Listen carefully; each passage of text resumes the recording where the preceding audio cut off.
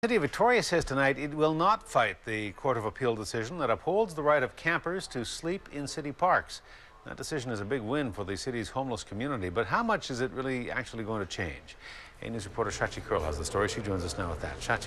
Hudson, the decision whether or not someone is homeless will not make a whole lot of difference this evening. And that is in part because some of the work involved in ending homelessness was crystallized by this case over the years and is already underway.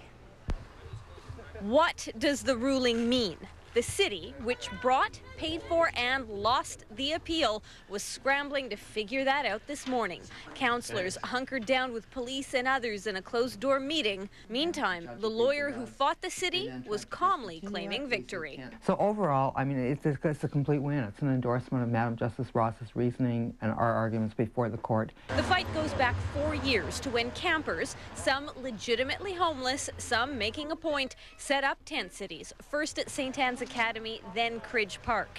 It was the start of a legal battle pitting a person's right to sleep in public spaces against taxpayers' expectations that parks were for everyone's use. In October 2008, the BC Supreme Court ruled the city could not prevent homeless people from putting up shelter in Victoria parks. The city appealed and lost again.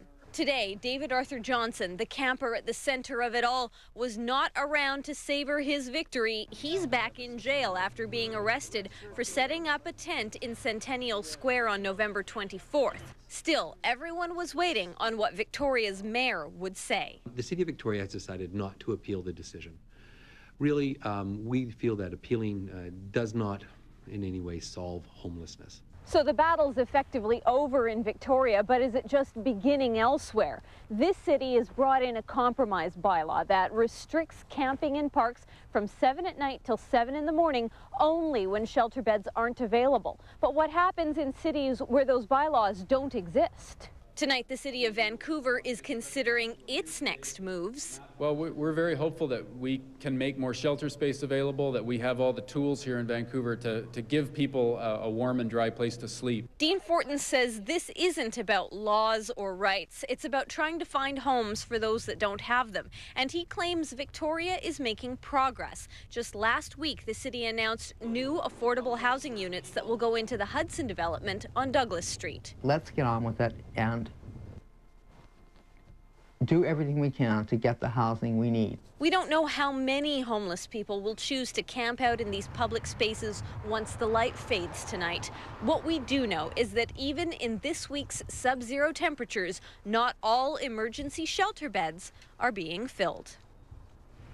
Now, Hudson, Victoria's loss in court means taxpayers will have to pay the tab for both the city's legal costs as well as those of the campers.